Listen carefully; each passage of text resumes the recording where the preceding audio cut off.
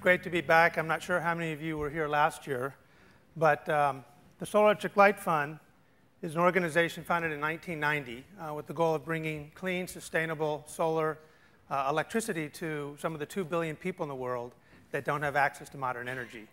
It's sometimes hard to believe. My friends often are incredulous. People who grow up in this country, they take electricity for granted.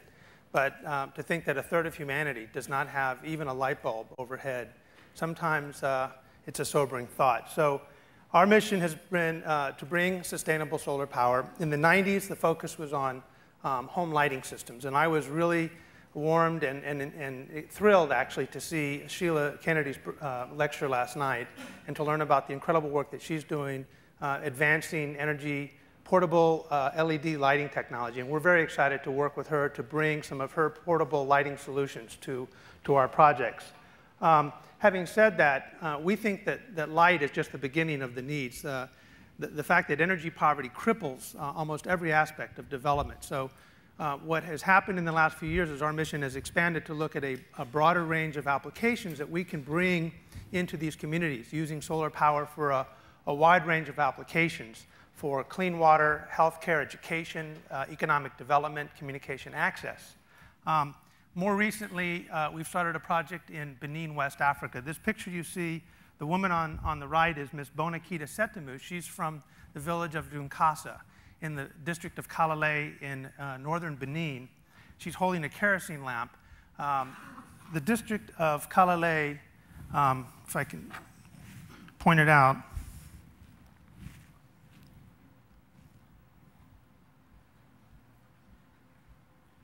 here we go. This is Benin. It's a small country right next to Nigeria, between Nigeria and Togo. And Kalale district is right here. It's a district of 44 villages, 100,000 people. Not one of those villages has access to electricity. And our goal is to electrify the entire district and provide a model that can be expanded to the rest of Benin and sub-Saharan Africa. Some of the applications that will be included in this district-wide project will include solar water pumping, power for rural health clinics to store vaccines and provide lights for operating at night. We're going to electrify the schools in each of the villages so that children can have power not just for lighting but for computers. And one of the more innovative aspects of this project is we're going to set up a solar-powered Wi-Fi network throughout the entire district so that in each village there will be a kiosk, and children can have access to high-speed internet access and voice over IP using the latest in wireless technology. We'll set up a solar-powered business center, micro-enterprise center in each of the villages so that small businesses can have power to run their operations. The homes will be electrified. Street lighting to improve security for the village and social cohesion. And another very innovative aspect of the project, actually the one which I'm most interested in, is the drip irrigation component. Right now in Kalale district for 6 months of the year, there's no rainfall and no food production whatsoever. To address this problem, we will be combining solar water pumping with drip irrigation to help farmers grow fruits and vegetables during the dry season. And our hope is that they will actually generate enough income from the sale of produce to pay for the water pumping and the drip irrigation. So we will have a sustainable business model that can be scaled up through the private sector or through public-private partnerships. You know, in today's world, there's a lot of talk about sustainable development. The United Nations has put out their Millennium Development Goals. People are focused on issues of clean water and healthcare and education and economic development.